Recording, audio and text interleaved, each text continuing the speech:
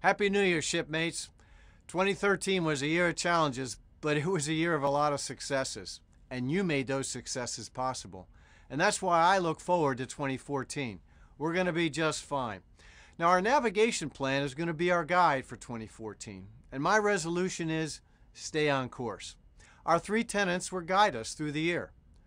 Warfighting first. We will bring you the capability and the technology to get the job done. Operate forward. We're going to continue that Asia-Pacific rebalance, but we'll maintain the course and speed, if you will, in the Middle East. And be ready. We'll bring you the training that you need while at the same time getting away from those degraders from our readiness, such as sexual assault or substance abuse. Throughout it all, though, you are our asymmetric advantage. I need you to take care of each other, look out for each other, and be safe. I want you back at work after the holiday period. And be fit, physically, mentally, and morally.